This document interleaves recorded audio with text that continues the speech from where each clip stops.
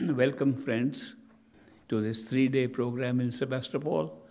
I am very happy to be back here again and to meet so many friends and to make some new friends also. It's always a pleasure to meet co-travelers on a spiritual path. We are all headed for the same destination. Some of us may have followed different routes to the same destination, but the destination remains our true home, the place to which we belong.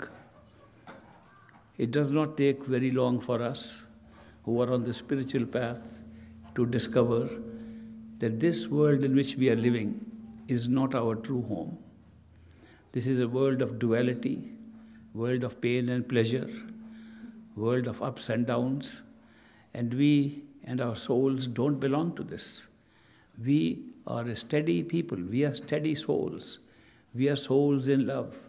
We are souls who are full of love, who are made up of love. Love is a very steady thing. It does not have these ups and downs. But when we come to mental attachments, when we come to the way this world operates, we discover that this is a world of duality, ups and downs, pairs of opposites, and could not be our world, could not be our home. And that is why it is a journey we are all taking together to our true home. Our true home, also known as Sachkhand, which means true home, is the place from where we came. It's a place with which we have a connection. Although we are visiting here in these different regions of experience, we have not forgotten our true home. We have within our bodies, in these physical bodies, and these physical bodies which are responsible for our physical experiences, we have within this physical body two very powerful instruments, and those we have picked up in order to have experience in this physical body. Those two instruments are the instruments of sense perceptions, which give us the power to see, touch, taste, smell. These are the powers of sense perceptions that we are using while we are in the physical body. We also have another more powerful instrument called the human mind, which thinks, makes sense of things, rationalizes, uses logic, gives us advice all the time, and very often carries out our instructions.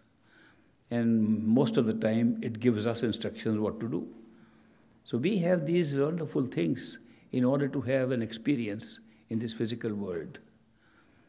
We got these instruments of experience so that we could have a good time, see a different way of experience than in our true home, and then go back home. Somehow, we got caught up in these experiences and began to take the experiences as reality. We forgot that this was merely an experience.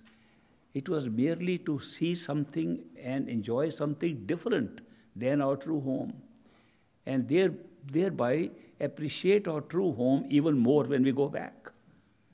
We were willing to have an experience of pain and pleasure, experience of difficulties and easy things. We were willing to have all this so that we could go back to our steady state in our true home and enjoy it even more, get a greater appreciation of what our true home is. But we got caught up right here in this very experience of ours, which we take as a real world. We take this as the only reality. In order to make it as real as possible, we did shut ourselves off from our true home. We decided that if we have to really enjoy an experience, we should concentrate on that experience and forget our true home for the moment. But we took a big leap forward in that shutting our own home from ourselves. And we are caught up here now.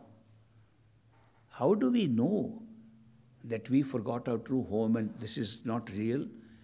We did make some arrangement before we left our true home that in case we get tired of this experience, when we have had enough of it, we should have some key in order to open the door and go back. We made our own arrangement because we were more intelligent than we think we are. In our true home, we were all perfect intelligence. So with our perfect intelligence, we were able to make an arrangement to go back home. And that key that we had was that during this experience, while we are here, we should be able to run upon some experience that will open the key and remind us of our true home and take us back. That experience in this physical world, which we think is a key to going back, is called a perfect living master, a human being, another human being like ourselves who appears in this world and just like other experiences becomes an experience of ours and tells us, this is not your home. Don't you remember that you made arrangement to go back? Don't you remember where your true home is? Did you forget that you created this experience around yourself within the true home? And now you have to awaken up and shed these outside experiences right here, leave them here and go back home. A perfect living master is part of this experience. If this whole experience is illusion, the perfect living master is also illusion. It's an illusion like anything else. That human being is no different than any other human being. They are all part of the illusion. But it is an arrangement we have ourselves made that one part of illusion should be able to awaken us back to our true home. And we made that arrangement ourselves. It's a very good arrangement. When a human being who we call a perfect living master comes into our life, he reminds us of what we had arranged and tells us that you have an easy way to go back home because the home is not very distant from you. In fact, you kept it so close to yourself, you are almost operating in this experience from your true home. The true home is within yourself. And all you have to do is to go within yourself to find the true home. Such a person comes here not to teach us something, because we have arranged many teachers for ourselves. There are so many teachers who come and teach us. They teach us how to live in this world. They teach us about spiritual things also. They teach us that our true home is somewhere else. They give us all detailed graphic descriptions of the route that we can take. But the perfect living master does not come here to teach us because we have been taught sufficiently already. He comes to be a partner and take us back together, and we don't have to go alone on our journey back. He becomes a co-traveler of ours. He becomes a partner in everything, including our journey back to our true home. He draws us through many ways. First, he imitates the teachers, because our mind, which we have been using and identifying ourselves with, likes to be taught. We like to learn. We think that without learning, nothing can be done. So we want to learn about everything. So he becomes a teacher to that extent to make us learn. Afterwards, we find, what are we trying to learn? There's something more than learning on this journey, on this path. And then we discover that the learning is only for starting a journey, and it does not go very far. Otherwise, we would spend our whole life here learning. There are people who want to learn so much that they learn all their life and make no progress on the spiritual path at all. There are people who devote their whole life on studying books, on attending lectures, on attending satsangs and going all over, trying to research what is going on. They even write books of their own, and they are very occupied in their intellectual pursuits, but they make no spiritual headway. They don't move even an inch toward their own true home. So the learning part is very short when it comes to a perfect living master. When you come across a perfect living master, you will find that the learning session is short, very short. Then the experiential method starts. Experience is of two kinds. One, that you can meditate and have an inner experience in which you can visually see things which are not there outside. And you can visually have experiences which show you that there are other worlds existing besides the one which we thought is the only reality. Those visual experiences can take us to a state where we find that our body, physical body, is merely covered upon an inner body that carries the perceptions of the different senses. The sense perceptions belong to the inner body, and because the inner body is located within this physical body, therefore we are having the sense perceptions in the physical body. It's a great discovery to be able to do that, to be able to pull your attention to a place within yourself, within your body, which makes you know that this physical body is merely a cover upon our inner self, which is carrying the sense perceptions. When you are unaware of this physical body, or when you die in the physical body, the inner body, which carries sense perceptions, continues to operate. It is easy for a person to die and then know that there is an astral sensory body inside. But that person cannot come back and tell us, because he has lost the physical body and we only communicate with people through the physical body. But we can ourselves have that experience. Each one of us has the possibility of seeing our own inner body separate from this physical body, embedded inside this physical body. The method is simple. The method is to use a practice which will make you unaware of this body. So long as you can forget that you have this body, and you can pull your attention within and ultimately become totally unaware that you have a body, you will automatically find out that you have an inner sensory body which is carrying all the sense perceptions. To do that, we can follow a very simple method, and that is called going within to your own self. When I say self, I'm not now referring to the physical body. I'm referring to the self that resides in the physical body, which you feel is inside the physical body, which you experience in the wakeful state, that there is something inside you through which you see, through which you speak, through which you use this physical body.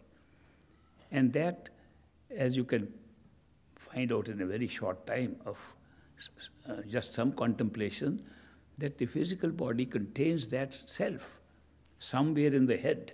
It cannot be in our hands and feet. It cannot be in the rest of the torso, because we are opening our eyes and seeing from there. We are thinking from our head. We are doing everything that to use this physical body in a physical world from our head. Even in the case of death, even in the case of physical death, we find that a person dies progressively, becoming unaware of the extremities first, becoming unaware of the hands and feet, and gradually losing consciousness of the torso. Ultimately, it's only when the brain is dead, the person is dead. Even when a person is half dead, he can speak to us and is not aware where the legs and feet are. We can see in the hospitals, there are people who are dying slowly and we can watch them dying, that the process is the same, that consciousness or awareness is withdrawn from the body progressively, and ultimately it comes toward the head. Only when the brain is dead, the person is dead. This process is the same which we can use artificially in meditation by withdrawing our attention deliberately in the head. Now, if you close your eyes and figure out what is inside your head, what's happening. We haven't done that because all our life we have been taught how to open your eyes and see outside. Keep your eyes wide open to see what's around you. So think and look outside. That's all we have been taught. So we have constantly put our attention outside, on outside things, and never try to explore what is inside the head. Firstly, we think that nothing can be inside the head. There may be a brain or something, but we can't see it. There may be something functioning, but there's no way to see it. When we close our eyes, it is dark. It's darkness that we see. It is darkness because we are constantly still looking outside, and when you put an obstacle in your vision, it naturally becomes dark. The eyelids close the eyes, you are still trying to look outside. That's not the way to look inside. You cannot look inside with these eyes. These physical eyes are designed to look outside. They are made to look outside. They have nothing in these eyes which can look inside. Therefore, what can look inside? Something can look inside which looks into what we can imagine. For example, if we close our eyes and imagine some figure, somebody's face, we can see it. These eyes are not seeing that. We can remember something that happened and close our eyes and remember exactly in front of us. These eyes are not seeing that. Which eyes are seeing that? We go to sleep and the eyes are closed and we have a dream in which we see so many things. Which eyes are seeing those? It is not necessary to see only with these eyes. In fact, when we try to see inside with these eyes, we always fail. And the tendency to see with these eyes is so strong that people fail in meditation because they close their eyes and they think they're meditating, and the eyes are constantly trying to look outside. And they can't see because they are shut. So there's no sense in trying to feel that these eyes have anything to do with any internal experience or going to see what is happening in the head. But we have a key. We have actually quite a good clue how we can see inside from the power of imagination. We have already tried out, while we are here with our eyes open, that we can imagine things and see them in addition to what we are seeing with open eyes. And imagination can see things which we cannot see with these eyes, and therefore, would it not be a good idea if we use that power, not the power of seeing with these eyes, but the power of imagination? So if we close our eyes and imagine we are there, if we imagine we are sitting in that space which is dark to start with, what will happen? You can try, anyone can try, you sit for a little while, it's dark for a while, then images start appearing, some little lights start coming from here and there, some little dots of light start coming, faces start coming, whoever you want to remember comes up there, some strange faces start coming, just sit and try. Therefore, it's not an empty space. It is not a dark, empty space. There's so much going on there, but we can see all that with the power of imagination. Now we can say, what are we talking about? Imaginary stuff? Are we going to find reality through imagination? No, we are not going to find reality through imagination. It's just a tool. It's just a method. It's just a method to investigate reality. And since imagination can see without these eyes, we are just using imagination to transfer our attention from outside to inside the head. It's just a means of doing something. That since we don't know how to see inside, we're using imagination, not with the purpose of seeing reality through imagination, we are using imagination to transfer our attention, which is currently outside, into inside our head. If we are able to do that, other things will happen by themselves beyond our imagination. Other experiences will come way beyond our imagination, which you cannot imagine. But they come when you are inside, which means your attention is fully inside your head. The whole object of meditational experience is to get to know what is inside us. And can we sustain that inside experience? So when we use imagination, we can imagine things happening. That's good. It's a good starting point to start putting your attention from outside to inside. But it is not good enough because you are still using a space between yourself and what you are seeing. And therefore your attention is not on the self. The attention is on what you can see with your imagination. It is not on the self. The next step, which is a little more difficult, but can be done, is to shift your attention from what you are seeing with imagination to who is seeing that imaginary things. That is the self. The self who, with your eyes closed, when you can see something imaginary, shift it from there. Who is looking at all this? That is the self. Not easy, but you can. You know who's looking at it. And you suddenly find that you are always behind what you are looking at.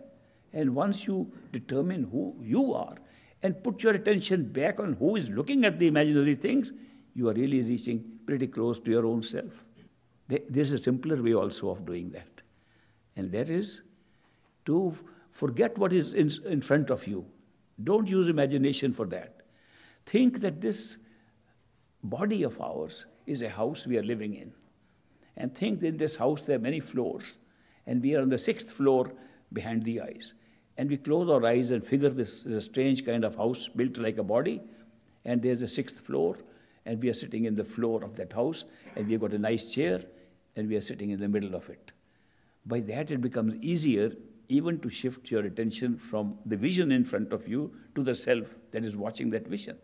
Because now you're not trying to imagine any vision or with your imagination, you're just imagining yourself being there.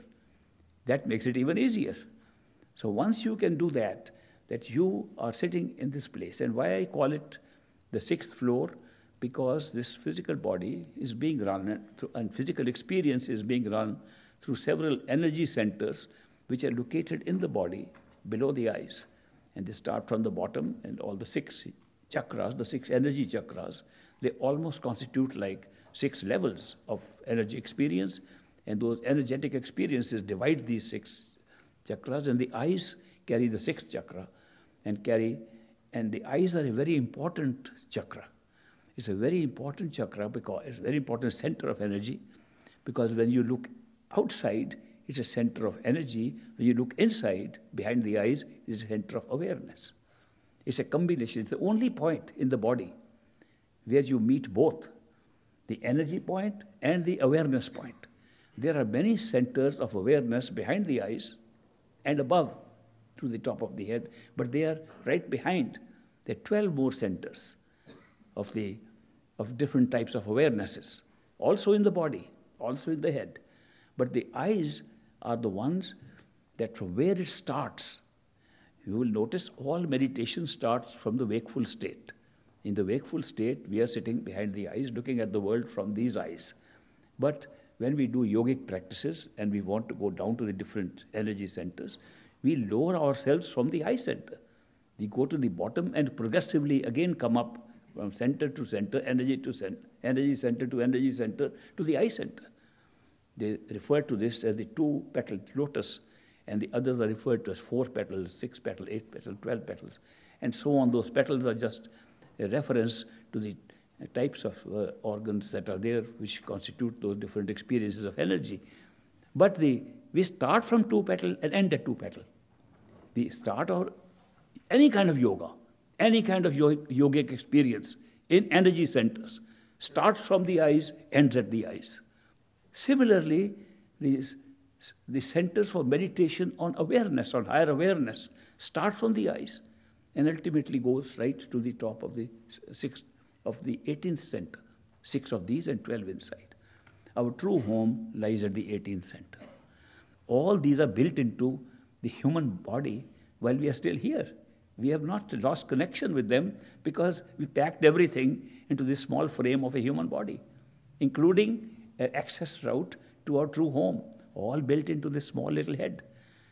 It's not in the whole body. It's a very small part of the body, little head of this few inches that carries this whole capacity to connect with all levels of experiences, all levels of awarenesses, including the awareness of our true home.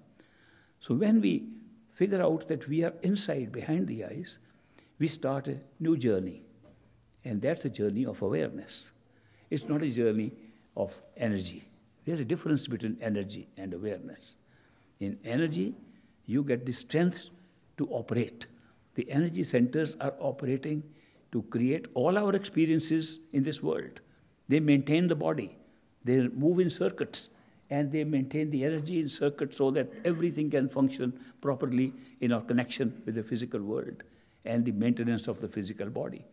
But when it comes to awareness, then the awareness pulls us back into different parts. For example, the first awareness, when you can pull your attention to the self, and you feel you are sitting there as yourself.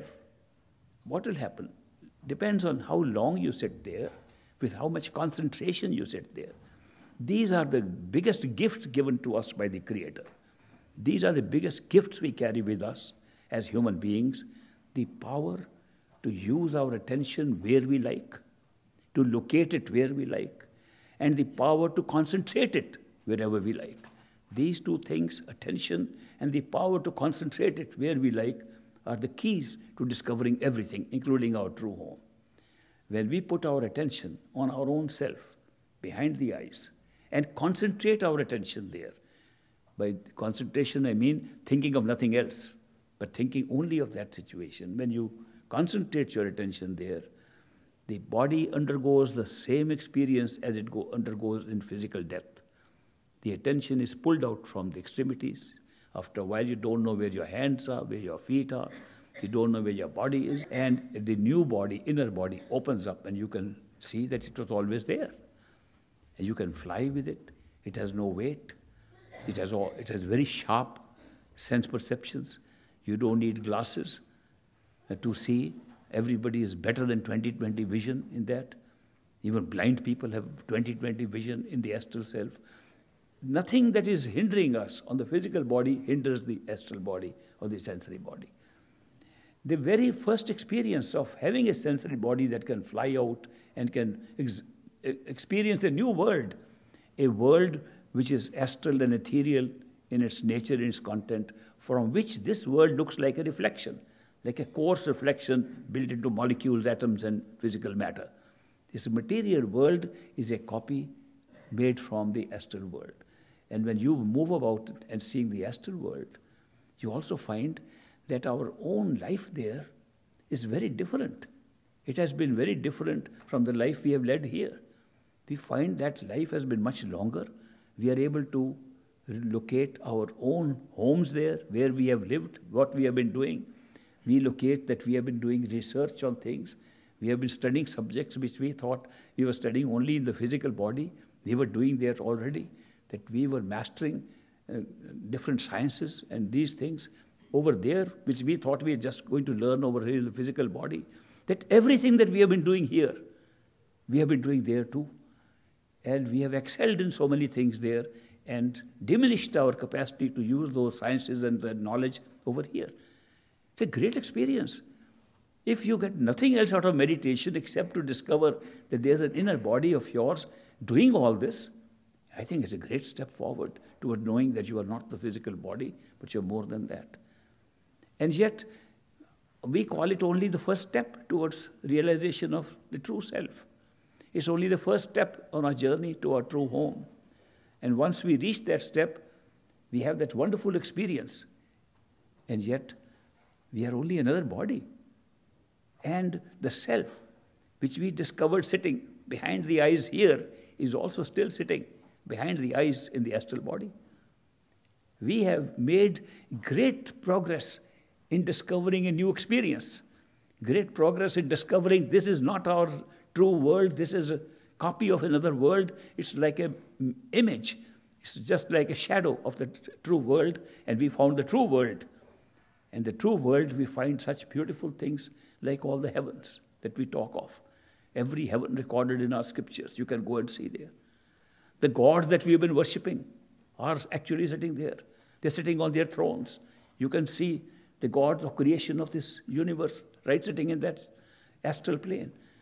It's not a small thing to see that the very basis of creation of this world has been discovered by going to step number 1.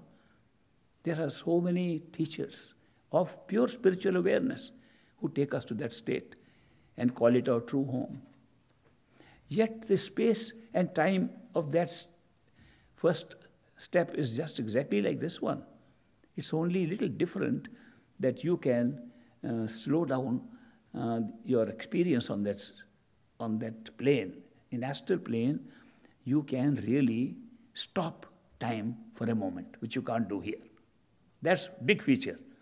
The big feature is, I remember when we were little kids, we used to play a game called freeze. And we were running around and somebody would say freeze, and everybody stood wherever they were, whatever position they were in. And then they would unfreeze and then we could walk again. Now that was just a game. I didn't know that game had an origin in the astral plane, where anyone can freeze any moment they like, and then unfreeze and it moves on. The capacity to have a nice moment, a nice vision, and freeze it doesn't exist here. We have some beautiful moments in life here, and they just pass, they just move on. We can't control them. At least there is one big facility there, that if there's a nice moment which you enjoy, you can freeze it for as long as you like, and then unfreeze it and make it move. This is something very, very different from here. Similarly, the fact that your bodies are ethereal, that the bodies which we have the capacity to see, touch, taste, smell, and have the same shape as this body, gives it a very different experience. Those bodies can fly. There's no gravity to pull them down. There's no gravity in the astral plane. It's so different from here. So it's a great experience just to reach that point. And those who have reached that, they really feel it's like reaching heaven, because it is heaven. Heaven is there. By the way, hell is also there. And I must caution that there is hell, and some people have, in their great desire to explore more, gone into the hellish areas of astral plane also. Actually, the astral plane is very vast. It is much vaster than the physical plane where we see billions of galaxies around here. That is much vaster than this. And there are areas which are divided, which call them subastral. And there are higher astral planes. Then there are other astral areas which are overlapping with the physical world. So when we go first time from there, we enter into the common area, which is an overlap of the physical and the astral world. That is where most of us go when we die. That is why when we die, the astral body stays in place, in the same place, in the overlap, so we can still see people here. We can still see our own body that is dead. And we can see everything around here, but we are invisible to everybody else because we are not made up of that stuff which we can see. But we can see, our eyes can see in that state. So you can see people crying for you. You can see people trying to steal money from their pockets, which you thought were friends of yours. You can see a lot of things when you die and your astral body is still there. And people who loved you are afraid of you because you become a ghost. And if you try to tap them and say, look, I am here, I am still your friend, they say, a ghost is haunting us. Let's get exorcism or something to get the ghost out of it. The same people we love so much become ghosts and spirits, but they are just astral forms. We all have the same astral form inside us. They are no different. They have shed their bodies and are now in their inner form, and we have not yet shed our body. There's not much difference between us. But in so long as they are in the overlap section of the astral plane, it is so vast that they can move around here, and they can do things in their own plane. But those things do not always interact the same way in the physical plane. Here, the laws of nature, the laws of physical nature are different from the laws of physical nature there. The laws of astral nature are different from the laws of physical nature here. That is why, although they can see us, they can communicate with us, they try to communicate with us, we cannot see them. We are afraid of them. There's no need to be afraid of them. There are two types of spirits that when they die here, there are two types of spirits. One, which roam around. They roam around to search for something that they couldn't find here. Or they were looking for something in this world, and they were searching for it, they couldn't find. Now they are still roaming around in the overlap section of the astral plane. There are others who are stuck at one place and will not leave that place. In India, we call, by two different names, these ghosts, we call them the ones who are bhoot. Bhoot means one that roams around all over. And pret. Pret is the one that is stuck at one place. When a person dies of an accident, a murder, something, or unnatural death, very often becomes a pret and is stuck to that place because that's the place which haunts that person and haunts other people there. But those who are dying without that, but in search of something, they become bhoots or moving ghosts. But they are spirits like us. They are just astral forms of us. But their life is much longer, and they can be in that state for much longer than we are. The astral body, compared to our physical body, what is its life? It's 100 years, less than 100 years, little more than 100 years. So many people die much less than 100 years. It's a very short period. That life in the astral plane is anything from 1,000 to 3,000 physical years. So you can see that we have an inner self of ours who has lived much longer than the physical body we are wearing now. During this period, we have worn many bodies of different kinds, maybe of different species. We have worn many bodies during the period of one astral life. Therefore, it looks very strange when we go there that we can recall our experiences of past lives. We can recall things that have happened which are not past lives there. They are past lives here. They are the life of that one single life. Those events of that one single life, but they became past lives when there was physical manifestation, when we took on a physical form. It's such an interesting thing how we can take on certain costumes and create a whole new world and create a whole new experience. These are costumes upon us. And this is the physical costume. When we take it off, now we're wearing the astral costume and we have those wonderful experiences. But that is still a costume. Now, in spite of all these great experiences I'm talking about, it is still just one step towards our true home. And the perfect living masters who meet us at that state, inevitably, some teachers teach us how to go and say, that's the way, go. They stay here. They tell us to go. Some teachers say, okay, we'll show you the way, part of the way, then you have to go on your own. It's just self-discovery. Everybody has to find for themselves. Most teachers will say like that if they are not perfect living masters. Perfect living masters who are connected with the home while they are here, who are connected with all levels of awareness while they are here. They do not leave us. In the astral plane, they are with us all the time. And they guide us how to go further. They are our guides, lovers, beloveds at all times right up to our true home. They never leave us. So with their guidance, they tell us, this looks so beautiful, this looks like heaven. It is heaven, but there is more, and we have to go further. So they take us by the same process. They tell us, teach us, guide us how to put our attention behind the eyes of the astral self. The astral self still has eyes like these. The shape is still like this. So the head is still like this, a little bigger, slightly bigger than this. So, but that, they teach us how to go within that. And by concentrating your attention within the astral form, you become unaware of the astral self and the whole astral world that was created by your being, an astral self. And you open up and you find you have another form of yourself, but not a body, just a form. A form that could be called light, that could be called a shape. It's space and time. There is still space and time, but it's not like these. And no sense perceptions. Perceptions, yes. Sense perceptions, no.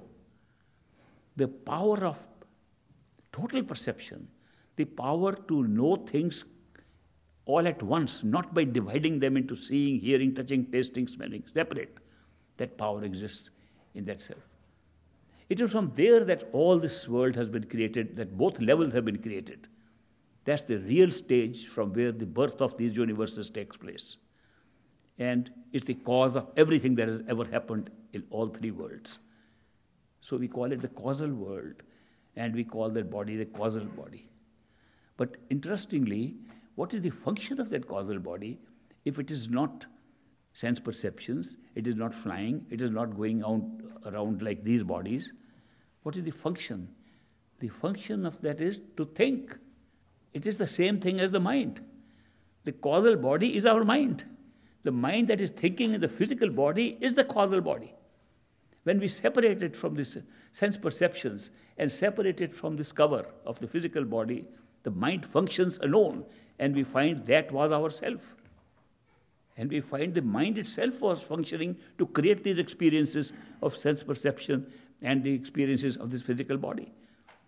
It's a very great discovery of our own truth, that these things which we thought were in time and space were being created by us. Time and space itself was being created from there.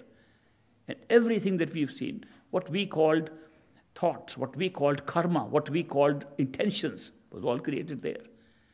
We found that what we thought was karma being played out in the physical world was being created there. What we thought was karma being played out in the astral stage was being created there. There's the house of karma. There's the house of thoughts, house of the mind. And we are the mind, and that's our causal body. Nothing can be greater discovery than that. Very few people have done that, I must tell you. It's not that there are too many masters of that type available who can say that they've reached the causal stage and found the discovery of everything, all worlds. All three worlds have been created from there.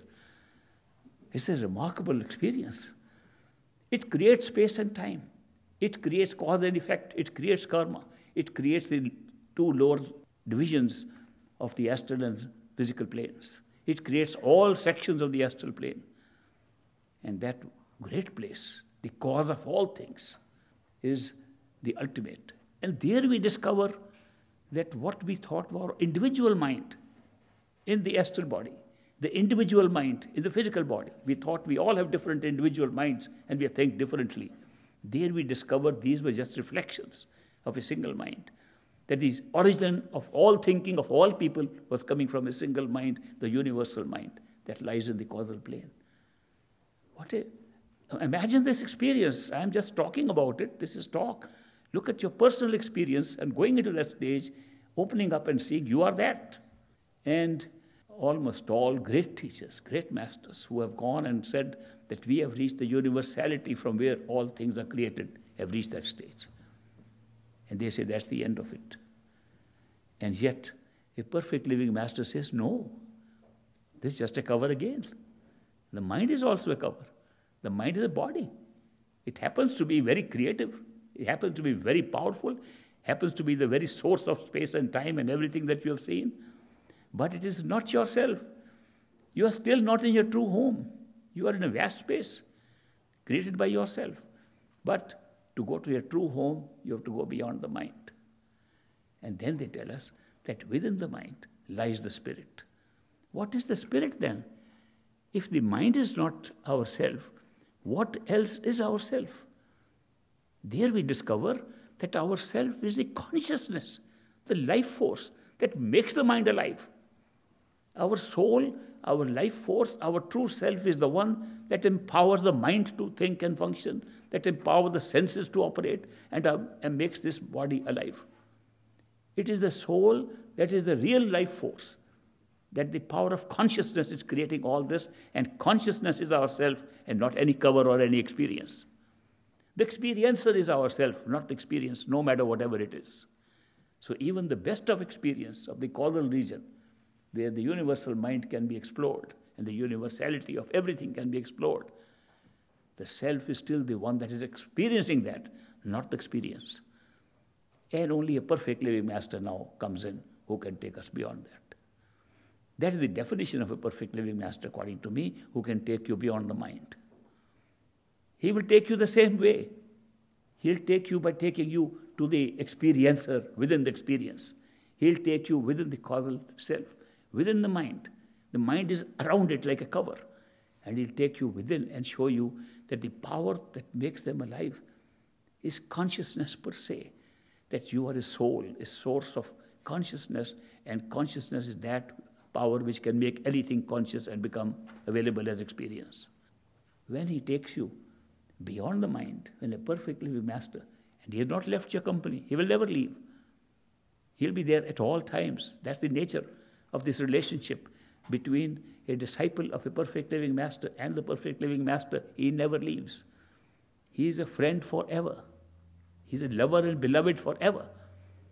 At that stage, he takes you beyond and takes you to show you that you are truly a soul and you're beyond all these things. That you're a unit of consciousness, a unit that has created all the experiences around itself by wearing these costumes. You have now shed all the costumes. And first time you can say, I know who I am the soul. I am that consciousness unit. And everything, including my mind, was just a cover upon myself.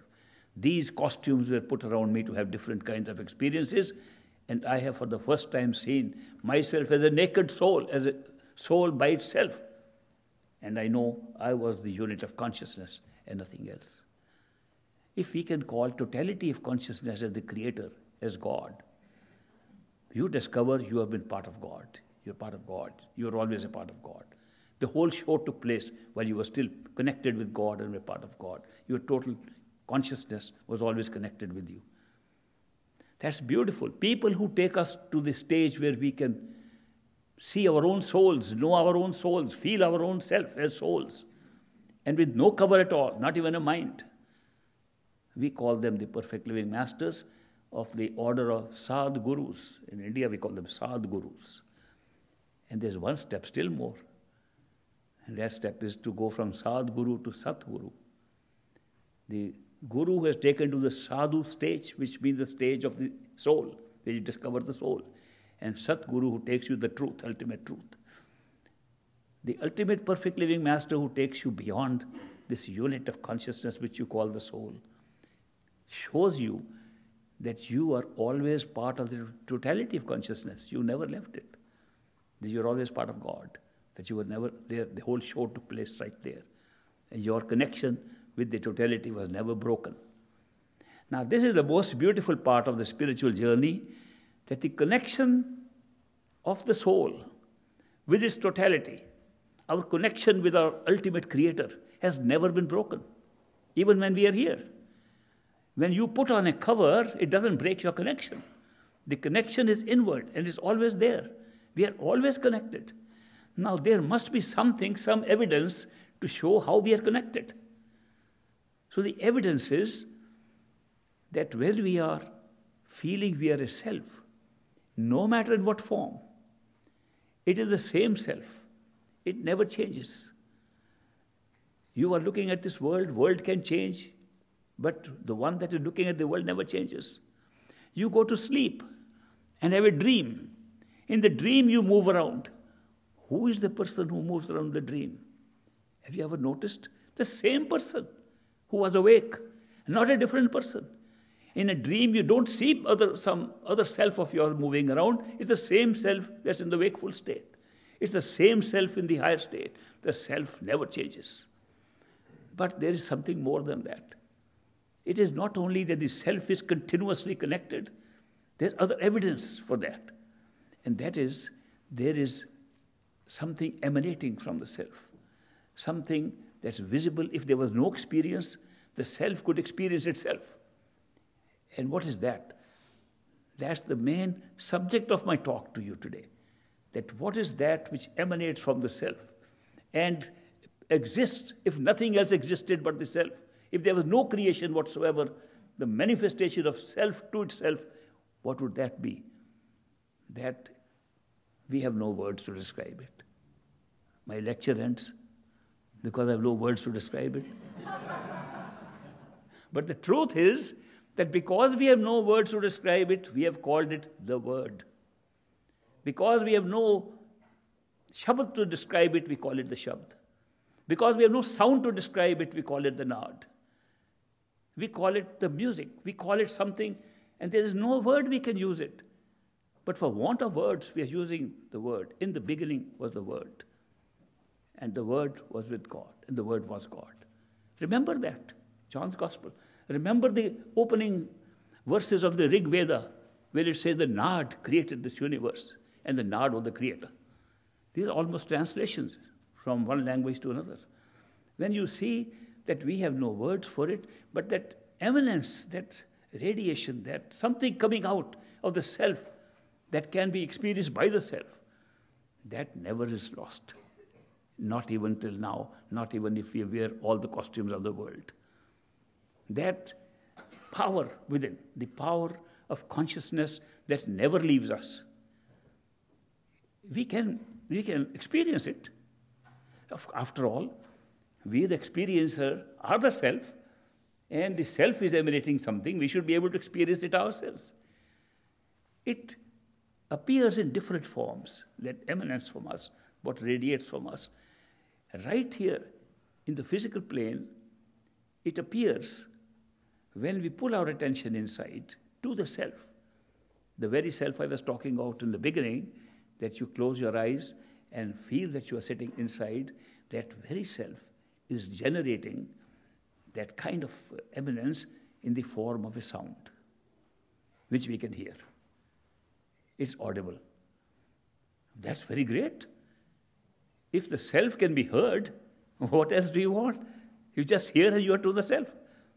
It's much easier than trying to use all kind of imagination and trying to figure out where the self is. If the self can be heard, is audible, then you hear and you are towards yourself. This audible self, the audible sound that you can hear, is coming from the self.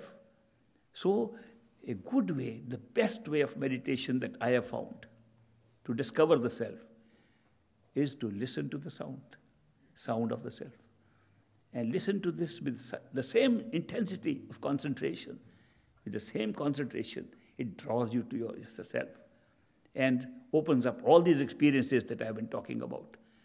If you stay on with that sound, which keeps on changing because of the nature of the universe in which we are doing it, because nature of the creation that we are operating through, if you stay on with the sound, it will take you all the way to your true home, because it is totally connected all the time, like the self is connected.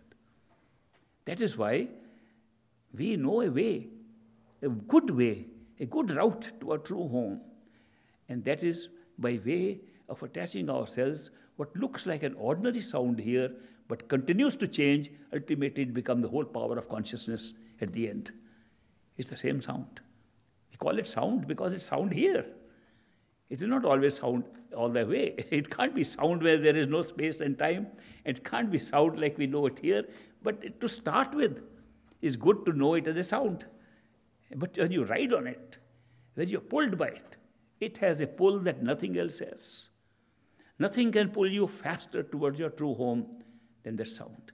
Sound has some other characteristics also. I'll mention to you the other characteristics of the sound. But first thing is, if we can hear that sound, when can we hear it?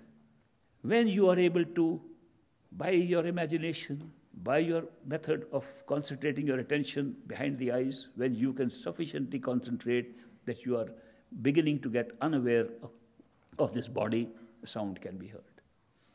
In fact, sounds can be heard, several sounds can be heard even before that, which are not the sound of the self. They are sounds surrounding the self. And those sounds can also be used to help you to put your attention within. I call them practice sounds. There are several practice sounds coming from right or left or above or below, and you can play with them. You can play with those sounds and say, okay, that's only helping me to concentrate, being in there, being inside with those sounds, just like I am being inside with watching things around me, just a practice to go there. But ultimately, when the sound that has pull comes, it has a resemblance to a sound outside. The first sound is a very melodious sound. It's a melody, and it comes in the form of some bells ringing at a distance. It looks like some bells ringing at a distance, but they don't have any sharp hit like we hit the bell here. That's missing, but the rest is like bell song. It's got a rhythm in it, but similar to bell song. It can also be referred to some different kind of sounds and songs that we hear, but it's very melodious. It is very subtle. That sound has a pull in it. When you put your attention to listen to the sound, it pulls you. And that's a secret. The secret of the sound is it can pull you. You don't have to put an effort to go to it. The effort is now shifted to the sound, and it can pull you in. That is why this particular kind of yoga, the particular kind of method of union with yourself, which is called yoga, the particular method is called the Surt Shabd Yoga. Surt means attention, Shabd means the sound. Yoga means union with your own self.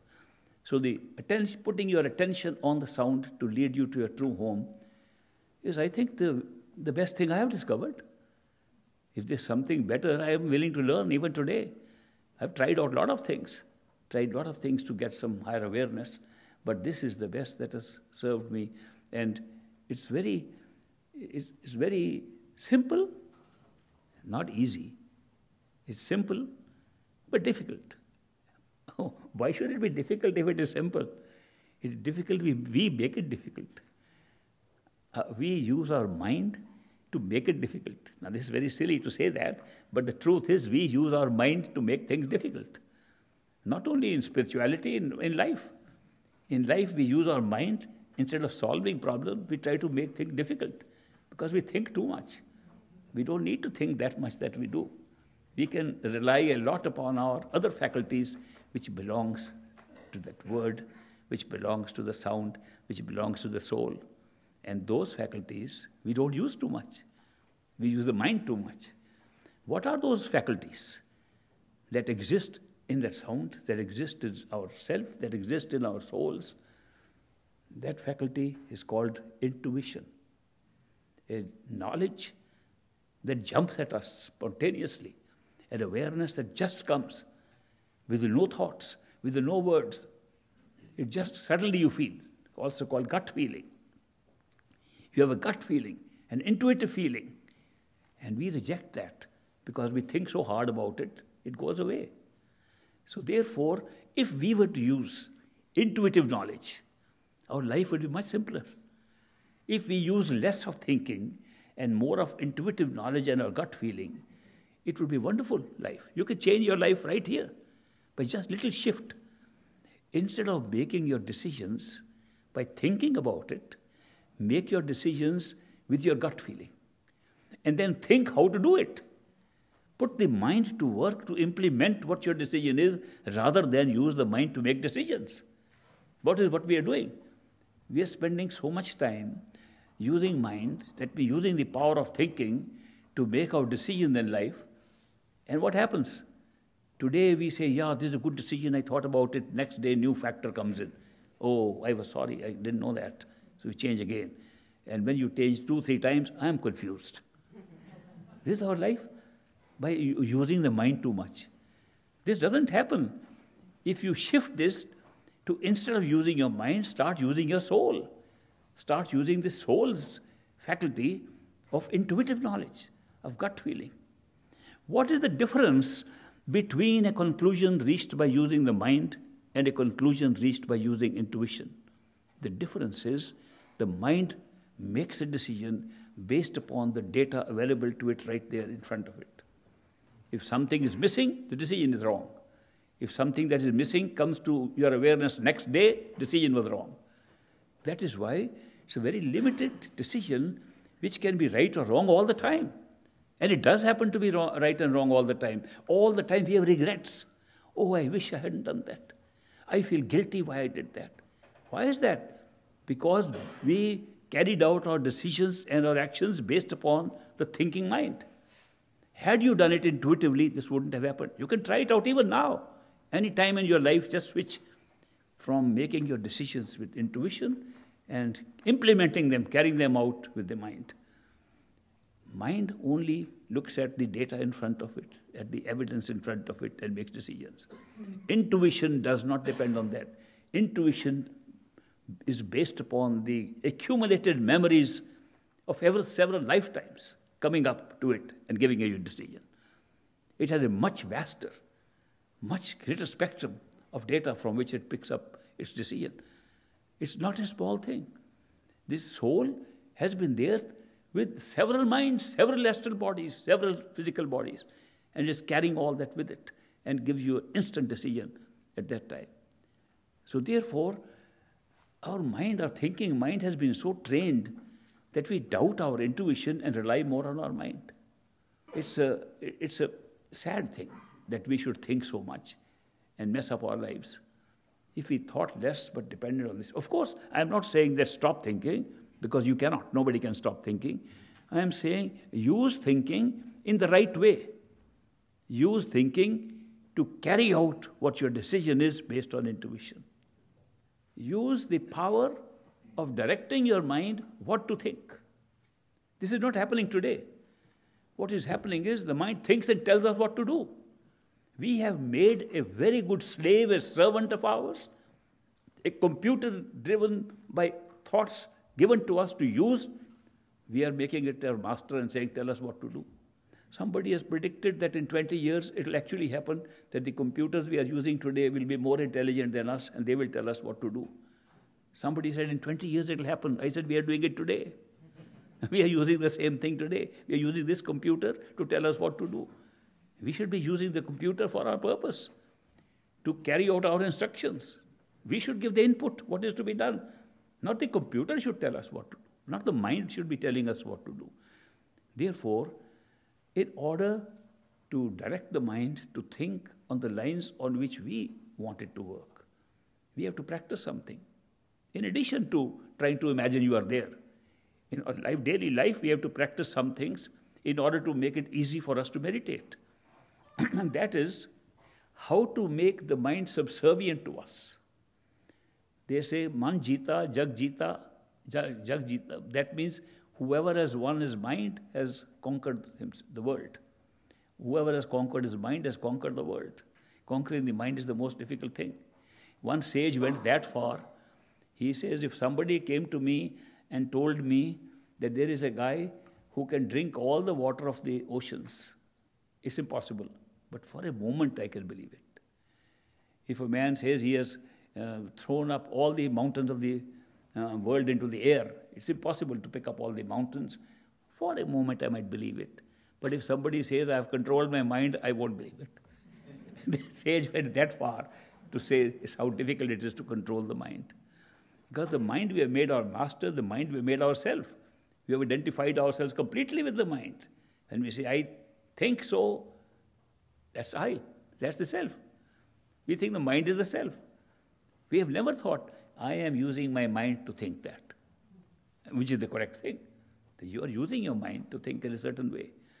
So there is a willpower that is required to control the mind.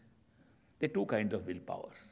A mental will, which is the development of the mind to express itself, which we have developed very well already. Our willpower is all based upon what the mind wants. The second is spiritual will, a will in which we strengthen our own real self in order to use the mind, and the spiritual will has still to be expressed through the mind.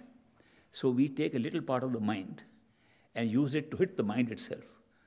That means we use the same conversation that the mind uses in its thoughts. You know, the mind always speaks in words, in the language we have learned. So we use the same language of the mind to deny the mind what it wants, again and again. And ultimately, mind gives in. How do we actually practice it? In our daily life, mind is tempted to do many things. When a particular temptation comes, not every day, say once or twice a week, mind says, I want to do this. No. The word no is being also said with the same mind. But no. But there's no harm. No. But it's very good. I can reason out. No. If you start denying the mind some of these things, do you know that in a few months you will have control over the mind? And your life will change? It's a development of a will of your own, of the self, over the mind. When you are able to do that, you will find it much easier to meditate. Because it's the mind that carries you away in meditation. Most of the people who come to me and complain about the lack of progress in their meditation complain the same thing. The mind is terrible, it always takes us away to these things. The mind is in control of them. Mind is in control of their meditation.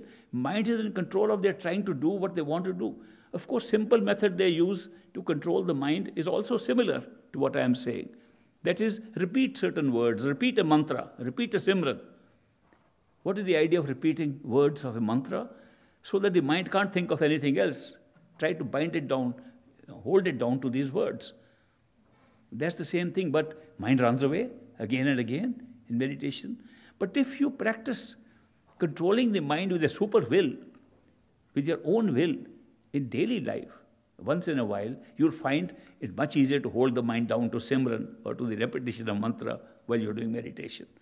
So, spiritual path and the following of a spiritual discipline should not be confined to the few hours that you can give to the actual meditation. It should be part of life. That your whole life is designed to help in meditation, and the whole life should be designed that we are going to go home, and this is the way to go home. There are, of course, many obstacles which are real. You have sickness, you have got karma, people taunt you. There are some people who can't. There's a girl in India trying very hard to see me when I am in Delhi, and her parents won't allow her. She's crying so much. There's a circumstance in which she can't achieve, and her desire is for finding spirituality. There are so many circumstances in our own karma that create obstacles. But let us not add more obstacles to that by trying the mind also to become an obstacle in our spiritual journey. Let's control what we can. Some events of life we cannot control. This life of ours is based upon our own actions in past lives. It is not based upon any fixed format or something that makes a life. It's based upon our own actions of past lives. And we have done good things and bad things, and this good and bad is being determined by us because we are dividing it into a world of duality, into opposite spheres of opposites. So we have to have good and bad, and therefore we do good things and we do bad things, and we become human beings, and we go up and down based upon those. We get rewarded for good things, we get punished for bad things. But the life that we are having here is based on karma. Somebody once came to me, he says, I think my karma is over. I said, if it is over, you would be dead. You can't be surviving, you can't be living without karma. It's only karma that's holding us. There was an American friend of mine, a great disciple of great master, my master's disciple, Dr. Julian Johnson. And he discovered after a few years of stay with the great master that karma is a great gift. Everybody was blaming karma. Oh, I've got bad karma. He said, that's a good thing. If you didn't have bad karma, you wouldn't be a human being. You would be in heaven. Thank God you are a human being and you can find a master. And then he said, that's a good thing. Good and bad are both there. It's like a platform given to us like a gift. Now you can go home. So he discovered that we should never say, it's bad, good karma. If it is too heavy, if it is too painful, yes, it's all right to pray for help. I don't think there's anything wrong with that. And if we can get some divine intervention in lowering the pain of our karma, it's worthwhile and should be done. But I am not suggesting that day and night we mourn over this karma and say, when will it end? Then I will have a good life. You will have no life after that. It's the karma that's creating this life. The whole thing, every moment of ours that we are spending in life in this physical body is based on karma. So we can have a lot of karma of the kind where we can't control anything. But there are some things we can control. Now the spiritual journey is dependent upon what you can control. So that is why I say, let's control that part of the mind which is constantly becoming our boss, our master. And that is deny it and say, I am in control. I am the boss, not you.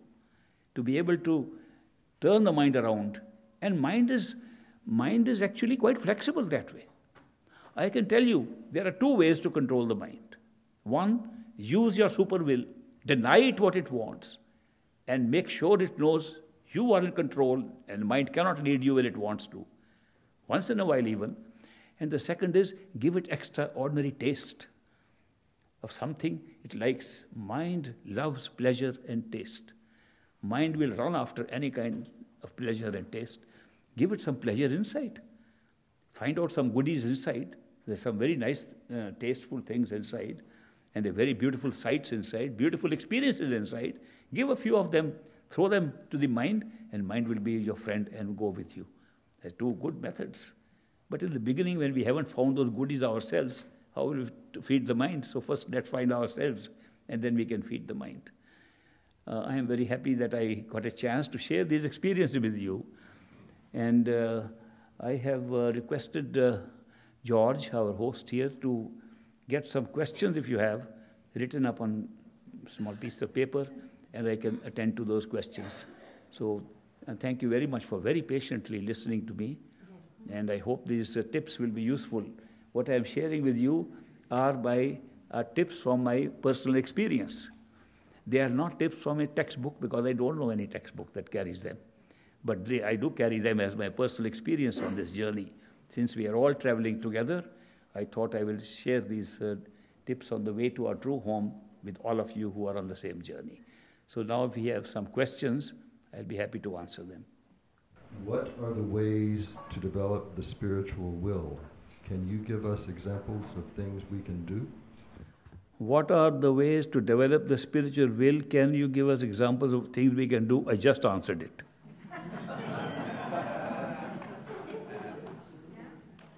This mind is an agent of Kal.